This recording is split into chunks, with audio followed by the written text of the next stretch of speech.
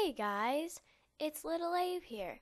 Today I'm going to show you guys how to make Valentine's Day cookies. So let's get started.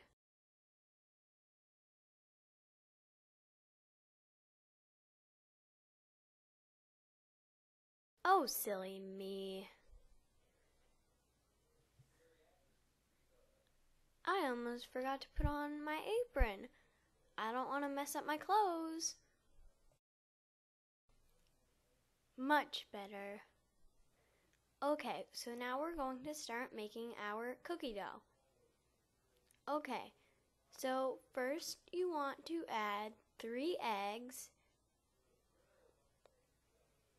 some milk, butter, and 1/4 teaspoon of flour. Now you're just going to want to mix it all together for about 15 to 20 minutes. After letting it sit, now you just want to knead and flatten out your dough.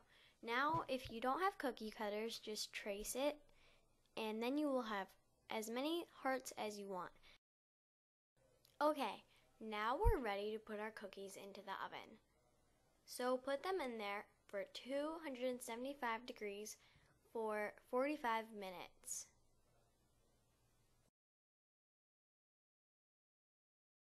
Okay, the oven just beeped, and now we're ready to frost them. But make sure you don't burn yourself. You can frost your heart cookies any color you want, but I'm just doing red. So now you can frost your cookies and add sprinkles if you like, and now you're done. Enjoy your Valentine's Day cookies.